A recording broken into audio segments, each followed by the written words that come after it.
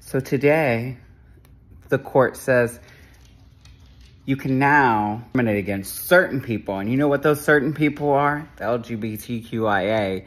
In a made-up case by a woman who never even served LGBTQ people or never had anybody asked to build a website. Isn't that crazy?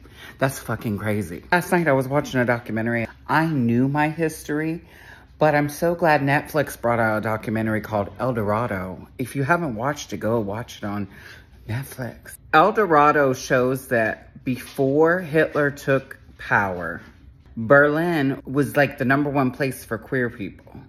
More clubs for queer people than there were anywhere else. And if you've ever seen the musical Cabaret, it's based on that time period in Berlin. Did you know that? But anyway, you know, there was trans people back then. There was even a doctor who did trans surgeries, and there was trans women that got together. Some of Hitler's top aides in the SA and the SS were homosexuals. What?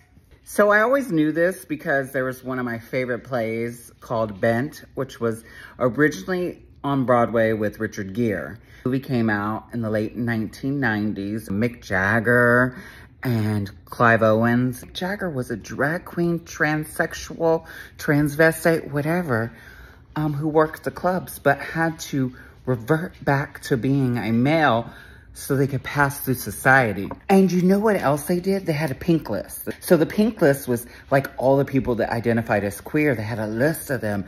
So when Hitler took charge, they had a list of people they could go after. Gay, queer, trans, or whatever. You got the pink triangle. Trans and queer people were so popular. And then one day someone came in charge and decided, oh no, we're gonna wipe them away. History repeats itself. And if you don't know your history, then you allow it to repeat itself. Hitler was in the 20s. It's not that far off.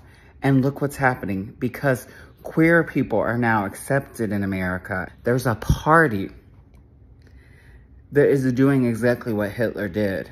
Since, you know, the court said we can discriminate against LGBTQIA plus people, maybe we should all be able to discriminate against bigots and people that wear a red hat that say MAGA, them into places.